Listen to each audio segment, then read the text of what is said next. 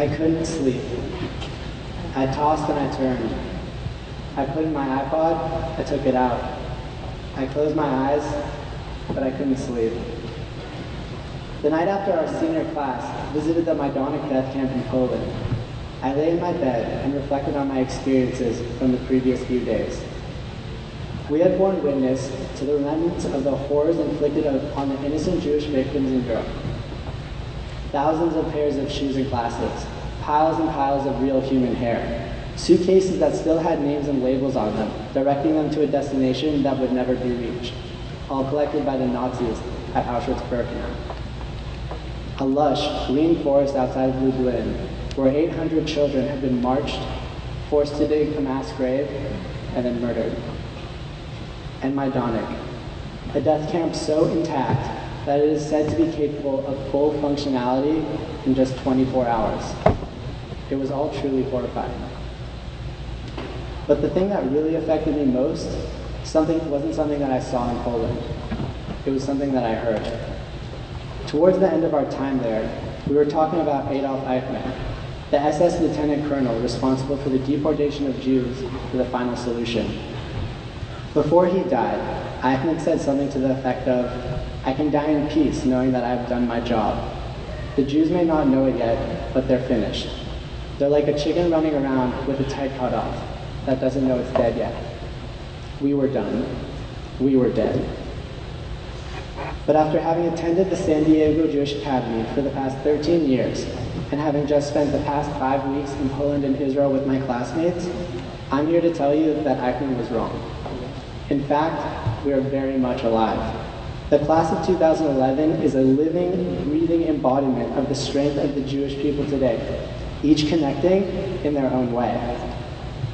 One of the highlights of Israel was obviously the food. The vegetables are fresh, the shawarma is tasty, and the soda comes in a cool glass bottle. For me, Israeli food has always just been another thing to look forward to when I go there. But I've never seen someone become so connected and so enthusiastic about Judaism in Israel, or really anything else for that matter, just from eating food, as I did with David Ramey. Ramey told me before the trip that he didn't have much of a connection to Israel other than what we had learned in school. However, after that first taste of shawarma in Machane Yehuda on our first day there, it was love at first bite. Everywhere we went, Ramey gulped down every bit of Israeli food he could get his hands on, of course making sure that there were no nuts inside, because he's allergic. But the best part about Ramey's love affair with Israeli cuisine was that it went much deeper than just the food. It served as the catalyst for a love affair with everything Israeli and Jewish. Literally everywhere we went, Ramey would drop a, "This is so cool," or "Dude, I love being here." On a hike near the remains of one of King Solomon's ancient cities, he told me how unreal it felt to be walking in the same land that our ancestors had 2,000 years ago. It was awesome to watch Ramey's transformation from completely neutral to completely engaged over the duration of our trip. My classmates and I also experienced a religious connection on top of Masada, the site of the last free sovereign Jewish settlement since Roman times until the founding of the State of Israel. Just before sunrise, we finished our hike up the steep snake path to the top. A small group of us went into one of the excavated rooms, put on our tefillin, and did the morning shachrit as the sun rose over the desert before us. I felt a strong sense of community from praying with the same group that I had been since 6th grade, blown away by the beautiful landscape around me, and proud to be part of a group of free Jews standing in the very same spot where our ancestors were forced to give up their lives to remain free, rather than becoming enslaved by the Romans. When we finished, we all just stood there for a moment, taking it all in. Knowingly or not, we had all just upheld the Israeli Defense Forces oath that all soldiers take. Shehid Masada lo tipol. Masada will not fall again. Singing also served as a personal expression for Judaism. After Shabbat dinner on Friday nights in Israel, a group of us would gather around the table singing Smirot. We didn't have any books, and many in our group didn't actually know the words to the songs, but that didn't take away from our enthusiasm and our passion.